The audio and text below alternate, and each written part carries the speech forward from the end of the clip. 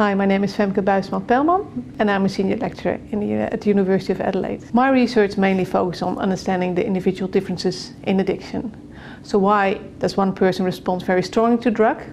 Why do they become addicted while other people use on and off for a long time without developing that real addictive behavior?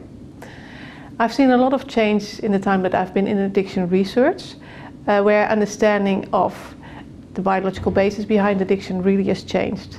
Initially it focused a lot about dopamine and opioids, and the stress system came in, but now there are so many players that we need to focus on, because addiction is a very complex disease and we found that there's not just one thing that can explain it or one target that we can use to treat it. So we've learned that the immune system is important, that there are lots of neuropeptides. And my main research focus at the moment is understanding the role of oxytocin, which is the cuddle hormone, and really understanding how it might be protective in addiction and might provide a new avenue for treatment of addiction.